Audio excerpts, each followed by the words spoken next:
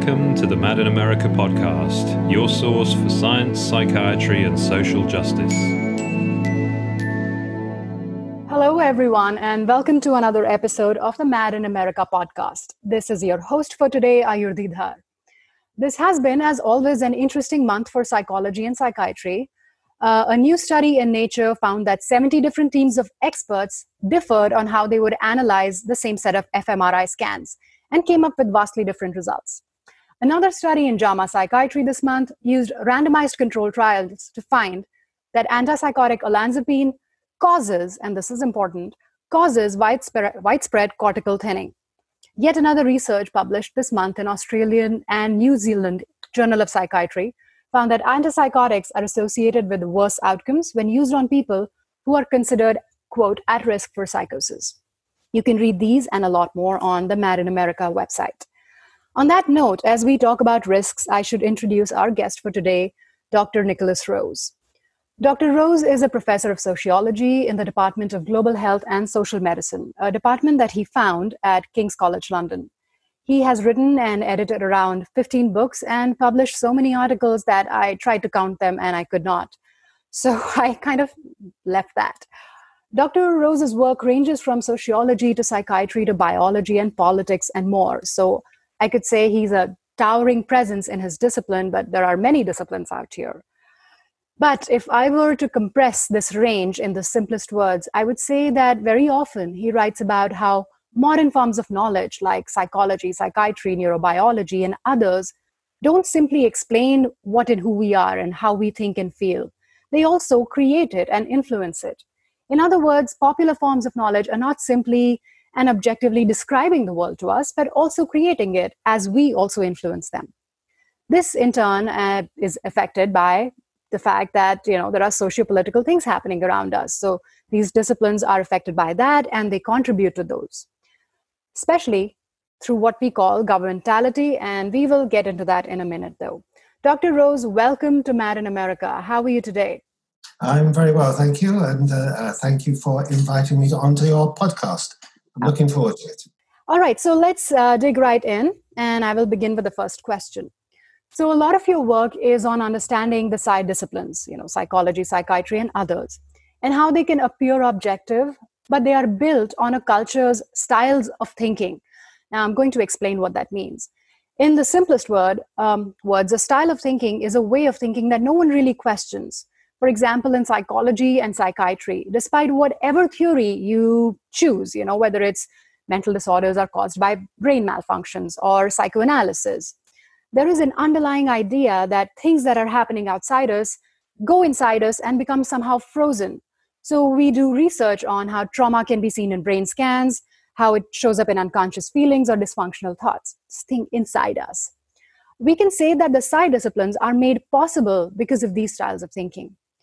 So, Dr. Rose, this work involves a lot of work with history, but your training was initially in biology. So could you tell our listeners when you became interested in these topics, why you became interested? Was there a turning point? Was it a personal interest, an academic interest? Basically, what's your story? Okay, well, the story is a long one because I'm rather ancient now, but I went to university in the 1960s to read biology. I was at Sussex University, and my professor there, John Maynard Smith, who was a geneticist who worked on fruit flies. So we all worked on fruit flies and the genetics of fruit flies, which was extremely interesting. But, you probably can't cast your mind back, but if you read your modern history, you'll perhaps remember that something quite exciting was happening in Europe in the 1960s. Students across Europe were beginning to question their universities, beginning to question the socio-political order, a little bit later on involved in protests against the Vietnam War and so on. And I didn't really think that the truth of those issues was to be found in the study of fruit flies, however interesting that was. And I did genuinely love, especially the craft work of the laboratory. So to cut a long story short, I moved first of all to the study of animal behavior, which I was not very good at. My pigeons would not peck their keys and my rats would not run their mazes. They prefer to starve to death. And then I moved to human psychology. When I moved to human psychology, studying that, I began to ask myself, well, this is a kind of peculiar discipline. You read the conventional histories of psychology, and it's as if psychology, on the one hand, goes back to the Greeks. The Greeks have always been interested in what goes on in people's minds, etc. And then somehow, suddenly, around the end of the 19th century, the side discipline, psychology in particular, become sciences. So I was reading a classic history of psychology that we were all given to read was by Edwin Boring, and Boring argued that psychology had a long past but a short history. It was tremendously respectable because it went back to the Greeks, but that was all speculation. And then the history started with laboratory experimentation in the 1890s. Every psychologist knows this story. And I started having a look at this story, and it actually proved not to be the case. And I can give you one example that was quite telling for me. So at that time, there was a big debate about the concept of intelligence. Mm-hmm. There were debates about the inheritance of intelligence, about racial differences in intelligence, about the way in which schools should shift people on the basis, sift people on the basis of their IQs and so on. So I started to do a little bit of work on the history of IQ.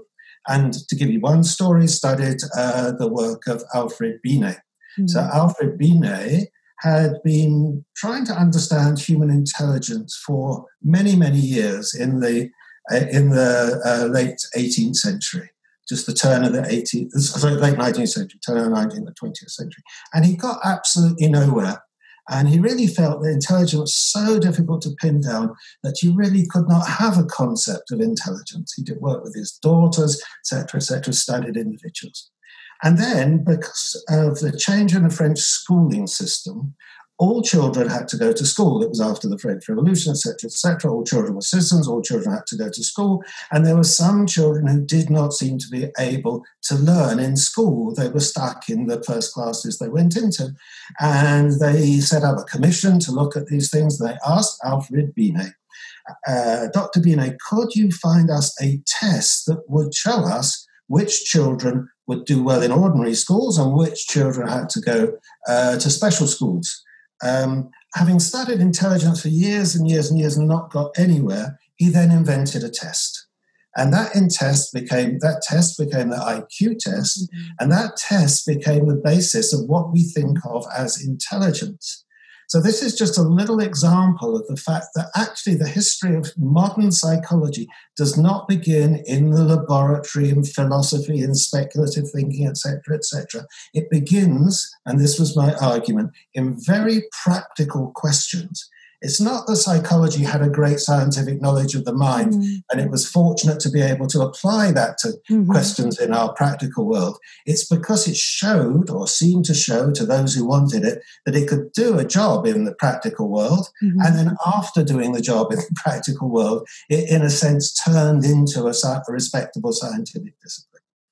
So that led me to a long period of study, which eventually ended up in my PhD thesis and my first book called The Psychological Complex, which tried to look at the ways in which the psi disciplines had been not just ways of reflecting upon our world, but actually crucial in the construction of some of the key institutions of our world. In managing armies, for instance, in trying to work out why some people were not very good at working in factories, why there were maladjusted children, why there were maladjusted workers, why there were children who were juvenile delinquents, and so on. Because in all these practical places, the courtroom, the army, the schoolroom, etc., that the psi disciplines were born. And it seems to me that goes back to your original point, that these practical ways of managing our lives have become, if you like, as important in shaping our ways of thinking. Of course, some children are more intelligent than others. Of course, some children develop faster than others. Of course, some kids are more inclined to delinquent behavior than others, etc., etc. Shaped our way of thinking in some very fundamental ways. And, what you said, reminds me of two things. For example, if there is one thing that Foucault ever taught me, and I know I will ask you about him, it was that when someone says X leads to Y, you should at one point also question whether it was Y that led to X. And that reminded me when you said it was about the practicalities rather than the expertise, that Foucault mentions that, right? It wasn't just that psychiatrists had this great expertise then that turned into knowledge, but their white coatness, their being, the fact that there were these institutions that put mad people in them, turned them into places of expertise. So it's not simply that there was knowledge that we applied, but the retroactive thing that happened, like you just pointed out. So Foucault two things. Foucault, first of all, points out that doctors gained control of the asylums, not because they had such a great expert knowledge of madness, but because they were considered to be wise people in the light of a whole series of scandals, especially of commercial asylums and terrible conditions of asylums. Countries, certainly in Europe and in North America, began to say, right, we need to regulate how people go into asylums, and who are going to be the people who are going to do that? Well, it's going to be the doctors, obviously, because they're wise people and we can trust them. So the other thing from Michel Foucault, which I always try to emphasize for my students, links to your question about the origins. Right. So Foucault's most interesting book for me is his book about the birth of clinical medicine, the birth of the clinic. And what he shows there very clearly is the so-called clinical gaze of the doctor emerges as a consequence of a whole series of contingent things that happen. Changes in French laws of assistance that meant if people were sick and they needed to get health care for free, they had to go into hospital. Changes in ideas of citizenship. If you went into a hospital, you were still a citizen, so someone had to write down your name and you had to have a case history. You were in the hospital so people could observe you as your condition developed day after day, week after week, and observe lots of others as their conditions develop day after day, week after week. So you begin to get the sense that there's a general pattern of progression of the disorder. And then, of course, you die, and then you go and someone dissects your body, and they can make connections between the red spots and the high temperature and some internal lesion. And all that comes together to create, and with many other things which we can't go into, to create the conditions for this clinical gaze. So you don't find the origins in the what. In fact, you don't look for origins. You don't never ask why. Always say, how did this occur? Right. And how, to say how, is to point to all the little things that come together and make something change. Accidents of history, right? Conditions of possibility that made something happen. Absolutely.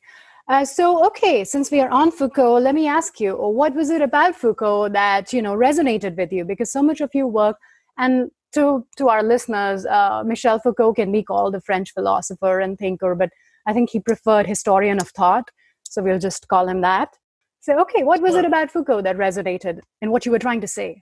So I've always tried to use Foucault's work and not to comment on it. And that's something which I'll try and stick to. There are, for those, it's probably got out of fashion now, but there are shelves groaning in libraries full of commentaries on Foucault's work. And I try not to add to that. But what Foucault did for me was provide some conceptual tools to make sense of the questions that I was interested in. He says somewhere history is not so much for knowing as for cutting into questions and making them intelligible. So clearly, when you talk about the emergence of the psi disciplines, as you said at the beginning, you're talking about the emergence of a certain style of thought. So key to Foucault's argument was that thought wasn't just peripheral. Everything has a little element of thought in it. And if you're trying to understand something, you have to see the thoughts, the concepts, the systems of thinking that make something possible to think, possible to do something with. So there was that aspect of his work. And of course, as I say, I was a student at Sussex University in the 1960s. I was studying for a while abnormal psychology. I picked up Irving Kaufman's work, of course, in those days. I picked up Ronald Lang's work in those days, the so-called anti-psychiatrist. And I picked up a copy of the English, very truncated English version of Madness and Civilization. And that had a really profound effect on me because it wasn't really a history of psychiatry, but it was a prehistory. It said, under what conditions did something like psychiatry exist with its asylums, with its doctors, with its diagnostic classifications, etc., etc., etc. And I was entering the world of abnormal psychology and psychiatry, going along to mental hospitals, seeing patients being demonstrated by their doctors and so on, wondering how some thoughts, statements that seemed quite natural, normal to me amongst the patients were seen as psychiatric symptoms. And on the other hand, seeing some of the treatments that were meted out, in particular in those days, because psychiatry didn't have very many treatments. It was really before the huge rise of psychiatric drugs, the way in which certain behavioral conditioning techniques were being used, especially for men who were homosexual. Aversion therapy, attaching electrodes to their genitals, showing them stimulating pictures. They became aroused by those stimulating pictures, whacking them with an electric shock. And of course, at one level, this was absolutely horrific. And yet at another level, the people who were doing it seemed, humane, decent scientists, etc., etc. You wouldn't have thought that, that they were not concentration camp guards.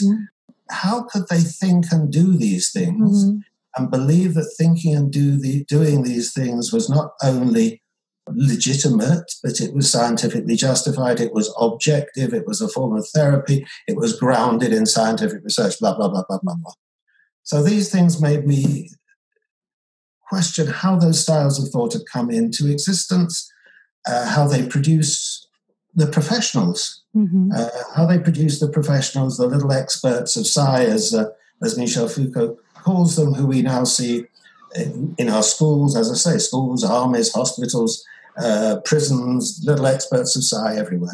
And I think that's the importance of knowing history, because I think Robert Whittaker in his book talks about that these methods that seem so horrific to us right now. And, that's why we have a narrative of progress in psychology. Look how horrifying those things were, but look how much better we are right now. And it's good to remember that there were studies done that showed that these treatments, quote unquote, worked, that they were effective, that they had statistically significant results. And that's kind of the importance of knowing that history. So, for instance, if you look at debates in psychiatry, big psychiatric conferences before and after the 1939-1945 war, there was a huge amount of excitement about physical psychiatry, about electroconvulsive therapy, about lobotomies and so on. Finally, it seemed we had some techniques that worked. We could actually get into the brain and alter the brain. And these views shared widely across the people who were then psychiatrists. And I suppose the question, the underlying question for Mad in America is, in 50 years' time, are we going to think the same about the psychopharmaceutical revolution that began in the mid-1960s and that we are still living with right now? Although I think probably not at the end, not even at the beginning of the end, but coming to a turning point with the drugs, as more and more people are beginning to recognize, A, that they don't work very well, B, that the so-called side effects are just as damaging as the effects of the older drugs, the tardive dyskinesia type drugs. The brain research is beginning to show, as you say, that the effects of the drugs themselves on the human brain, that some of the medium to long-term consequences of disorders are the consequences of taking the drugs chronically, in the same way as we used to think of schizophrenia as a chronic degenerative disease. And that became perfectly clear was a consequence of institutionalization in the psychiatric hospitals and not of the natural history of the disorder. So are we going to look back in 50 years' time and think that our obsession with these small molecules to treat these disorders is just as bizarre as those earlier treatments? I think the jury's out on that. I mean, my sense is that we're in a bit of a paradoxical situation in that more and more of our fellow citizens worldwide are taking psychopharmaceuticals, in particular the SSRIs, SNRIs, and those kind of drugs, Prozac and its cousins and sisters and brothers and so on, at the very same time as the research is beginning to question whether they are effective, whether they are so lacking in adverse effects as people think. Now, I know they're given by GPs, and I've interviewed the GPs. Mm-hmm. GPs think, well, they can't do any harm. One thing we know about these drugs is they can't do any harm. I used to give my patients tranquilizers. I used to give them Valium, etc. They were addictive. Some people tried to take their own lives using them. Mm-hmm. These drugs, at the very least, can't do any harm. Well, I think we're beginning to see that story about them is highly problematic. Yeah, so since we are talking about drugs, I'm going to skip to a question that I was going to come to later. You're right? We are at this point when there was just like a couple of months ago, this huge meta review that showed that antidepressants don't just have small side effects, like they have long-term, lasting, adverse, severe side effects. And I remember writing that article, and people in comments just kept coming and saying how disheartened they were when they read that. And I was just reporting a piece of research, and then, of course, antipsychotics and the fact that psychosis can be triggered by long-term use of antipsychotics because of, the proliferation of receptors. Now, we know all of this on one side. On the other side, I am just kind of always fascinated by the fact that the neurobiological, the biological just understanding and paradigm does not seem to lose any vigor. And it makes me wonder, what is that? What gives us that kind of a thinking, that push, that power, and that vigor, that despite all of these new ways of new information and research, it just doesn't seem to go away? I should say one thing to start with, which is that I think the question of whether the drugs work, let's park that question. I think some of these drugs can, for some people, provide some short-term relief. Right. In the same way as when you've got a cracking headache, it can provide some short-term relief to take paracetamol or an aspirin or something like that. And maybe that short-term relief is important to enable a person to sort of step back a little bit from the crises that may be overwhelming them, to gain a bit of a grip on them, to try and address the real issues which are there. I think that with all these drugs, both the SSRI type drugs and the other type drugs, the problem is their chronic administration over long periods of time in increasingly high levels of dosage, with the assumption that if a drug stops working, the best thing to do is to add another one. So polypharmacy is the norm rather than the exception. So instead of these drugs being treated as things which, for reasons we don't know, produce some short-term relief, there's the belief that, A, we know the reasons, they act on the pathway of the disorder, which has never, ever been demonstrated that they act on the pathway of the disorder, and B, that their effects in the medium to long term are beneficial to such an extent that if people start getting adverse effects, or if they get adverse effects when they come off the drug, that's attributed to the disorder, quotes, the disorder itself, rather than the consequences of going on and coming off the drug. Or the patient. Patient is termed as non-compliant, the disorder is termed as treatment-resistant, any one of those. But the tragedy really is that really since the 1960s, this particular paradigm has hegemonized, to use an old-fashioned word, the psychiatric reason, in that almost all psychiatric reason has thought, A, that psychiatric disorders have something to do with the receptors, and that treatments must act on those anomalies in the receptors, and that's what these drugs do. They work on the receptors. And if it's not dopamine, if it's not serotonin, then perhaps it's going to be glutamate, or perhaps it's going to be something else, but it's bound to be in the receptors. Why not? And yet everything we know about the brain of humans, I worked for a while with this big European Commission funded project, the Human Brain Project. Everything that we know about the human brain, and indeed the brains of our primate cousins, is that they are hugely distributed, redundant systems where you don't just touch one bit and that's it. You know, our brain is dynamic, as my big brother Stephen likes to say, it's a homeodynamic system. So you change one thing and everything changes all around. So we're in a very primitive state when it comes to intervening in the brain. And we're beginning to see some questioning of those those paradigms in the UK. There's a great interest in the UK in alternative drugs, in going back to some of the old psychedelics, which were, in fact, at the root of this belief. Oh, the symptoms of LSD, what happens when you take LSD is a bit like schizophrenia. So, and that story is wound into the history of drugs for treating psychosis. But there's some very good work going on in the UK about the therapeutic efficacy of low dosage of some psychedelic drugs. Very, very treated in a rather hostile fashion by our government and regulators. But the work that David Nutt and his laboratory does at Imperial College, I think, is very interesting. Work in the UK is, at this point, some of the most interesting things, from the Hearing Voices Network to the Power Threat Meaning Framework, have all come from there. So some really interesting stuff is happening there. You have written about psychiatry's ever-expanding boundaries and how it has turned general discontents of life into diseases. And authors, including yourself, have pointed to various reasons, from the powerful influence of big pharma to the isolating effects of neoliberal capitalism. That's where I am. But you say there is more in a Foucauldian, ethic. Like, it's not a simple top-down thing that big pharma is sitting there manipulating everything. It's more complex than that. So could you first speak to what do you mean by these ever-expanding borders of psychiatry, maybe with an example, and then what are some of the reasons behind it?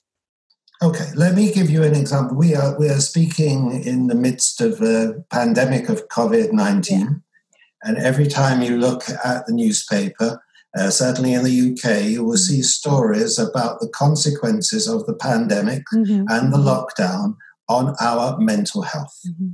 There's a mental health tsunami coming, an epidemic of mental health. We need more psychiatrists, better trained, better access to services, etc., etc., etc.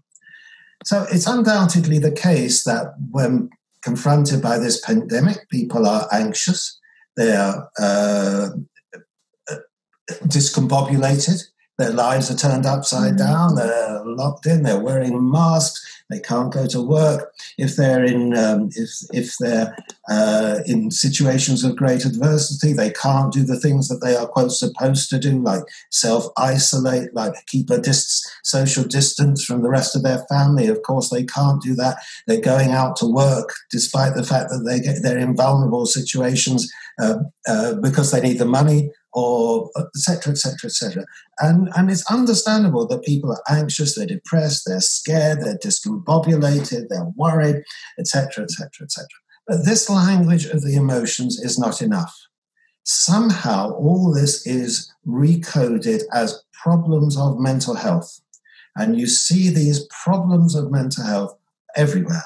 Now it seems that, it's incredibly difficult to say, well, perhaps it's better to use the language of the emotions. Perhaps people are just fed up. They're sad. They're miserable. They're seeing their loved ones die. These are normal experiences. They should not be treated as symptoms of mental health problems requiring individualized interventions by an army of psychologists and psychiatrists. Perhaps one should just step back and one should think, why is it that certainly in our country, the people who are most deeply affected by these situations are people from black and minority ethnic groups living in the worst possible forms of housing, overcrowded, financially vulnerable, etc., etc., etc. Let's kind of think about those things and intervening on those things. But no, the language of mental health has become a way of coding our everyday discontents. I think you can take this back probably to the period during and after the Second World War. In the Second World War, because of worries about psychiatric breakdown amongst the troops, people who were recruited into the military underwent psychological and psychiatric tests. And the results of those psychological and psychiatric tests seemed to show that far from mental disorders being confined to a very small group of people who we could put in asylums, they were very, very, very widespread. And after the Second World War, the psychiatrists who'd been involved in the war effort said, look, we've got to realize that these problems are very widespread in the community, and we've got to begin to think about these as distributed across the population and think about community psychiatry and so on and so forth. So that's a very sort of abbreviated version of this story. But you then begin to see the argument that actually many people, perhaps most people, perhaps all of us are affected by problematic mental health at some point in our lives.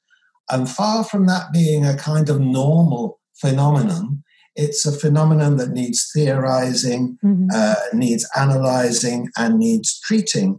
And, you know, in one way or another, you see the emergence gradually over that period from the 1950s and 60s through to the end of the 20th century of the expansion of psychiatry. There's a famous social psychiatrist at the institution where I work, at the Institute of Psychiatry, which is part of King's College in London, called Aubrey Lewis. And years ago, I was asked to give the Aubrey Lewis lecture, and I came across a nice quote from Aubrey Lewis, who said, there is no other profession that I know of that when given a problem and asked if they can help is so likely to say yes. So you give psychiatrists problems of naughty children. You give psychiatrists problems of people who don't like working in the factory. You give psychiatrists the problem of people who are on the street. You give psychiatrists the problem of people who have challenges in their sexuality. And far from saying, oh, no, that's not my problem, they say, yeah, I think we can say something about that. So psychiatrists have embraced all these problems. The boundaries have spread and spread and spread. And we don't know where to limit those boundaries. And in the same way, we don't know where to limit who is or who is not a suitable case for treatment. I mean, we're all suitable cases for treatment. Right. We're all pre-symptomatically ill. We all are at risk of something. And we all might benefit probably for some prophylactic interventions to prevent us from getting worse. The mantra in physical medicine is the earlier that you detect and treat, the better. Cancer, the earlier the better. Heart disease, the earlier the better. Why not in psychiatry? The earlier the better, of course. Early intervention for kids, early intervention for people who have first episode psychosis, hear a voice or see something. Early intervention becomes, in a sense, psychiatry thinking of itself as having a public health vocation. And then psychiatrists look at what's happening in the world outside Euro-America and see that, you know, those populations are deprived of access to these, to not just early interventions, but to any interventions. So you get the whole movement for global mental health emerging there, because the psychiatrists believe that they know, or they have a style of thought that has the potential to know, even if it doesn't fully know now. It's definitely the way of thinking that is the way of knowing.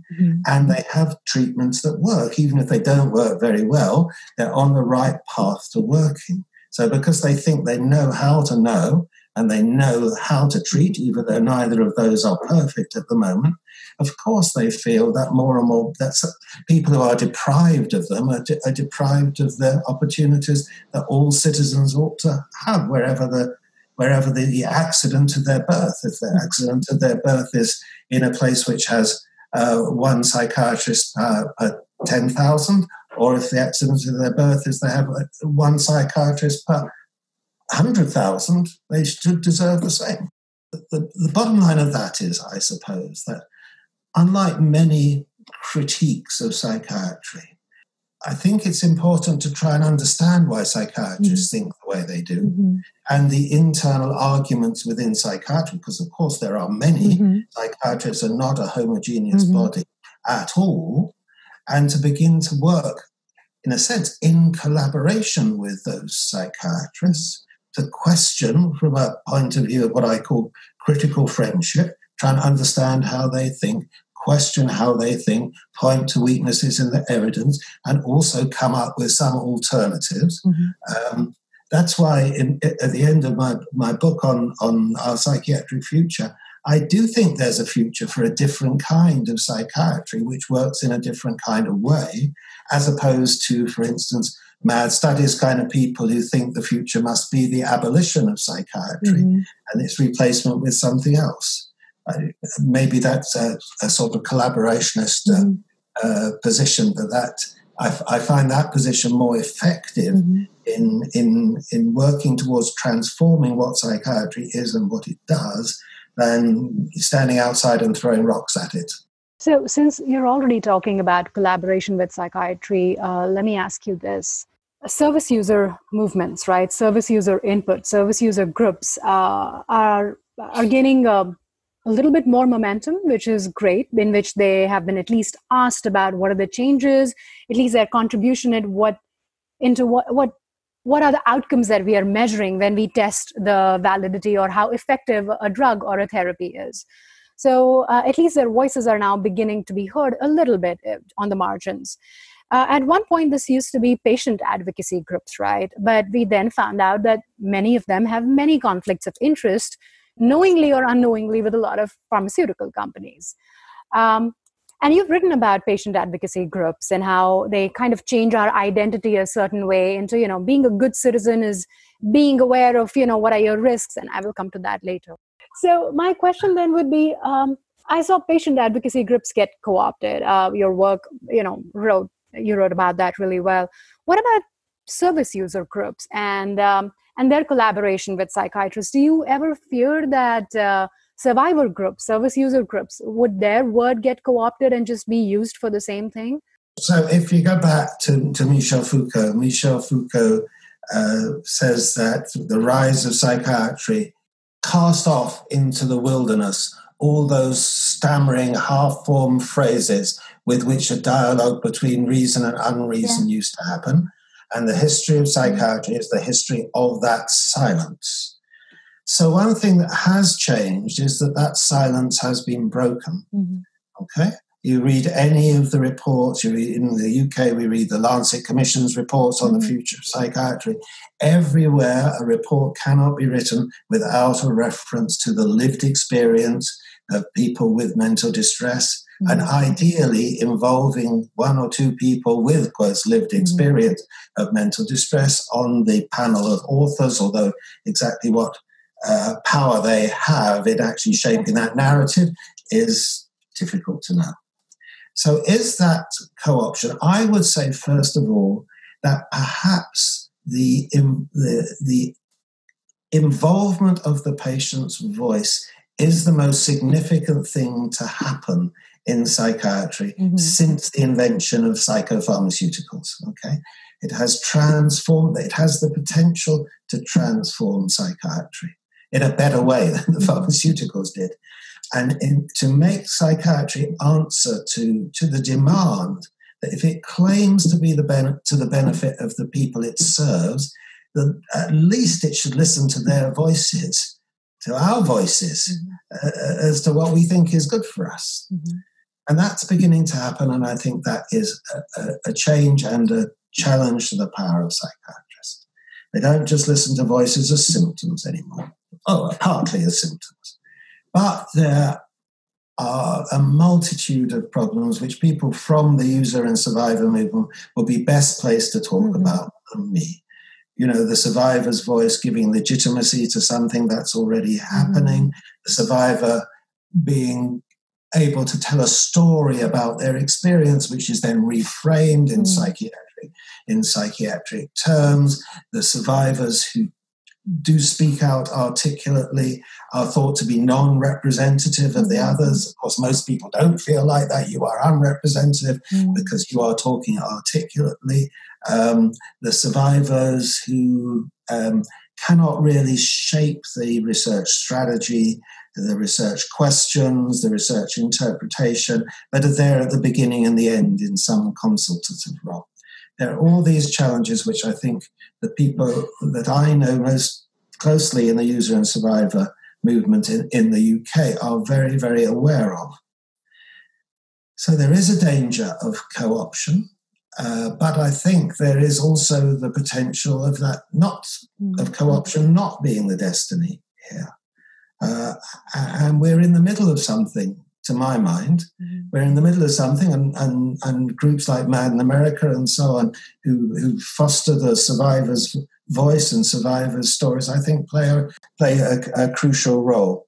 So I wouldn't be too worried about co-option, but I would think that what's necessary is to recognize that what people who experience mental distress and experience the mental health care system have is not just acts of lived experience, but is a different kind of knowledge. Right. But a different kind of knowledge, no less valid, worked out in collaboration with others, open to challenges, able to give evidence, open to question, should be able to articulate itself and justify itself. But it is a form of knowledge, a different form of knowledge of what it's like to live with these conditions and to live with the therapies for these conditions. Right. And of course, like psychiatry itself, critical psychiatry, user and survivor movement, are riven with conflicts, absolutely riven with conflicts, especially in the area where I know a little bit about at the moment, between those who work in the global north and those who work in the global south, about whether or not the survivors movement is dominated by people from the global north, whether there are autonomous knowledges in the global south, whether there's some virtue in so-called traditional methods of healing, how one should relate to things like the Convention on the Rights of Persons with Disabilities and the suggestion that mental health service users should be treated as people with psychosocial disabilities. Of course, these are all highly contested, but that's not a problem. I think that's the way. Contest is the way, and argument is the way in which things develop. Absolutely, yes. I couldn't agree more. Thank you for that. Let me now move on to risk thinking, because, attenuated psychosis syndrome just happened, so I thought this is really relevant. So this concept of risk thinking, you've written a lot about it, and you say the concept basically says that we live in a time where ideas of measuring and identifying risks have become embedded in our culture.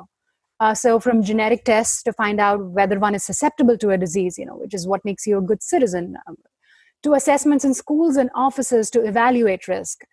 There is $1 billion industry of precautionary scanning, and I think Peter Gotchi has written about that, about at least mammograms, and a really good critique of that. And of course, we are screening individuals for potential criminal behavior. But what is most interesting to me is how we use this in our personal lives, in our ideas of managing ourselves and our experience of how we think about ourselves, eating red meat or smoking or dating, and, risks involved in that.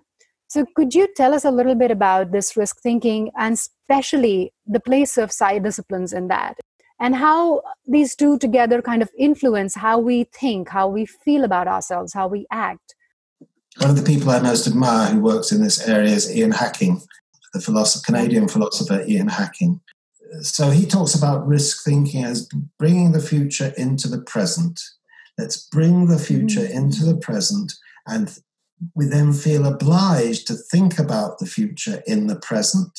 And then when we start thinking about the future in the present, we seem to feel obliged to do things in the present to avert certain things in the future, or to bring about certain things in the future. So this link, so the future is always present to us, or imagined futures are always present to us. And once they're present to us, it seems irresponsible not to do something about them. If you were told that eating a nameless hamburger twice a day with nameless chips twice a day was likely to increase the possibility that you would suffer a heart attack by the age you were 40, it would be hugely irresponsible for you to carry on doing it, or be seen as a personal irresponsibility, even though you say, I live in an obesogenic environment, hamburgers are cheap, etc., I can feed 3 to my kids for whatever. So that inducing of personal responsibility becomes something which has become very, very widespread. And the idea that our responsibility, in a sense, is for our physical and bodily health, our bodily existence. It's not so much a responsibility for living a virtuous life or for dying free of sin or for doing good in the world or something like that. Our responsibility is to manage our corporeal existence, our weight, our exercise, our diet, etc., to manage that in the present in the name of the future. And that's coupled with a whole series of technologies, with some of which you mentioned, which claim to bring the future into the present, to make it calculable to us. We see it in the scan, we see it in the genetic sequence, we see it in your family. And then if you don't do something about it, of course, you're free to do it or not do it, but if you don't do it, you will feel very guilty about it. Mm-hmm. So I think there's a combination of this general risk thinking, of the emergence of a range of technologies that seem to do that, of an obligation, a feeling that it is actually in our physical, our corporeal existence. That's the most important thing that we can manage for ourselves and our family, manage our bodily being in this world. It's highly ethical. Yes. It's highly ethical. Right. An ethical form of life is a life to manage not one's sins, but to manage one's bodily existence. And then this takes different forms in different areas. For instance, probably premonitory knowledge in say cancer is not so problematic. And why is it not so problematic? Because there's possibly something that you might do about it. Like if you can find early signs of a tumor, you might remove it. Then you get into a kind of technical question, which is the one that you mentioned on mammograms. Technical question. How many people do you need to screen to save one life? Mm-hmm. So those meta-analyses of universal mammograms for asymptomatic women for 40 and above in the Nordic countries seem to show, and I don't have the figures in front of me, that the number necessary to screen to save one life was in the hundreds, if not the thousands, and that the numbers of false positives and the numbers of false negatives were extremely high, and that it was not clear in many cases that early intervention, that the sign that was detected to indicate the risk of developing breast cancer was clearly enough, was specific enough to warrant that intervention, because many of these signs would not develop into tumours. Right. Okay. And the other example, of course, is for men is using the prostate-specific antigen test to pre-identify people at risk of developing prostate cancer. So there's a whole technical issue about numbers necessary to screen. There's a question about, even if you are able to screen people, do you have a treatment or an intervention that's going to avert the thing that you're worried about? And then there's the question of, is the knowledge of the future and indeed the intervention going to cause more harm than good? And in the case of prostate cancer and the PSA test, many men had surgical interventions into their prostate, which had major consequences for them, whereas most men who have prostate cancer will die with their prostate cancer. They won't die from their prostate cancer. They will die from other causes. So there are a lot of technical questions in any area. And every time I've given a talk about this, one person comes up to me at the end and says, well, Dr. Rose, you know what you said about numbers necessary to screen, etc., to save one life? I was that one life. So the one life that's saved is always thinking their lives have been saved. The 200 people who've been diagnosed with a false positive or with a false negative are probably never known. And then in relation to psychiatry, of course, the question becomes even more difficult because the markers don't exist, can't be found, and the interventions don't exist. And what you're left with is a statement of someone being at high risk without specificity of what that risk indicator is. and without any interventions that are going to mitigate that risk, but with the stigma and all the other consequences for the individual themselves, their families, their doctor, their teacher, etc., of thinking that this 8-year-old kid is at risk of developing psychopathic disorders or whatever.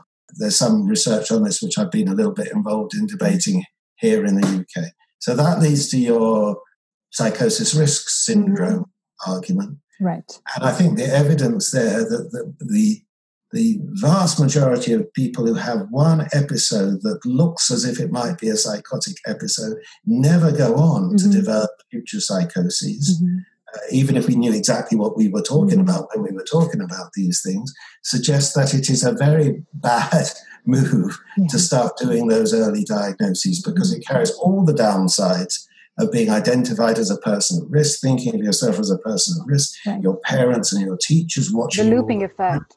The looping effect, yes. And the last point that I'd make is that when risk thinking gets intertwined with psychiatry and emerges in the sense that the person with a severe psychiatric condition is risky towards others, and all sorts of special measures of risk assessment have to be brought in just because a person has a psychiatric condition, then I think there are serious injustices at stake there. It not only damages the relationship between the doctor and the patient, if the patient is always thinking that the doctor is going to be assessing whether or not they're at risk of damaging other people, but it also means that people are subject to long periods of involuntary detention or involuntary supervision on the basis of really quite rudimentary and questionable risk assessments. And of course, for a lot of psychologists and psychiatrists, like you pointed out, it's not like they're sitting there evil people. Most of them are really trying to help and care about their patients. And the idea, but like research has repetitively shown, that despite the fact that we think, a mental disorder is like any other physical disorder, like your diabetes or a broken arm, and those sound good and it appears that they would reduce stigma, but every little piece of research we have shows the opposite trend, that they increase alienation, dehumanization, pessimism on the part of the person and their family. So yeah, it's kind of good to remember that. And there's also a kind of industry of risk assessment, both amongst psychiatrists who are brought in as consultants to do assessments of risk, which carries a certain financial benefit. When I gave a paper on this to a psychiatric organization, which shall remain nameless, and I said, we should probably give up the being blackmailed by government to make these risk assessments because we're not good at it. All the psychiatrists there knew that they were very bad at making risk assessments, but all the psychiatrists also knew that if they gave up the business of risk assessment, there would go the second car, there would go the fees for the child's private schooling, etc., etc. So there are some financial things which are absolutely at stake. And of course, there's a huge biotech industry trying to develop risk assessment technologies. One that particularly interests me at my age is mild cognitive impairment, and the extent to which you can identify mild cognitive impairment as a high risk of going on to develop dementias. Again, I think the evidence for mild cognitive impairment being identifiable with any degree of certainty and specificity, B, being a prodrome for dementias is really quite problematic. So my last question then is, given that we are talking about the biological basis of things, you have written extensively about psychiatry and its focus on the brain, and how this singular focus on the brain affects how we think and feel and understand ourselves. Attached to this is the idea of what you call somatic individuality. So can you talk a little bit really quickly about how psychology alters how we think and feel about ourselves, and what you mean by somatic individuality? Okay, well, what I mean by somatic individuality is something which I already mentioned in this discussion, which is the sense that our identity depends crucially on our body, its shape, its size, its fitness, its capacity, etc., etc. And in a sense, that managing our bodily existence becomes the most virtuous thing that we can do, to manage our body by diet, etc. You know, the feminist argument back in the old days, our bodies, our selves, by the Boston Women's Collective, was meant in a very different way, but in a peculiar way now our bodies have become ourselves, and ourselves are tied up, very tied up with our bodies. You asked me about the brain, and I just, since we're concluding this interview, I just want to say a couple of things about the brain. Brain research has made fantastic progress over the last 20 or 30 years. We know more about human brains and other brains than we have ever known before. But to use a cliche, the more we know about the brain, the more we realize we don't know. The more we realize we don't understand it. We have quite a good understanding of very small-scale molecular events within the brain, but we don't have a good understanding of how those play out across the huge complexity of multiple synapses and multiple cortical pathways that there are in humans and other brains. We don't have a clear idea about how this whole how these brains are located in the body, because brains are often studied in an isolated fashion in laboratories or studied in animals, and no offense to mice, but their brains are neither as big as humans, nor as complex as humans, nor is the life course of the mouse, especially the mouse in a cage in an animal facility, does it have much connection with the life course of a human. So the brains are not embodied, and the bodies are not placed in an environment, and the environment is not placed in time and space. And until we can begin to think about that, then I think we won't have much of an idea how brains work. The hope was a kind of reductionist hope, an experimentally reductionist hope. That is to say, you would start by understanding the smallest building blocks of the brain. And once you understood those molecules and those synapses, you could gradually work up, first of all, to the brains of simple creatures like the worm or the fly, and then to brains of more complex creatures like mice and rats, and then to maybe macaques, and then to higher primates, and then to humans. And that going up the scale has simply not been possible. It's proved to be impossible to do, let alone placing all that stuff in space and time.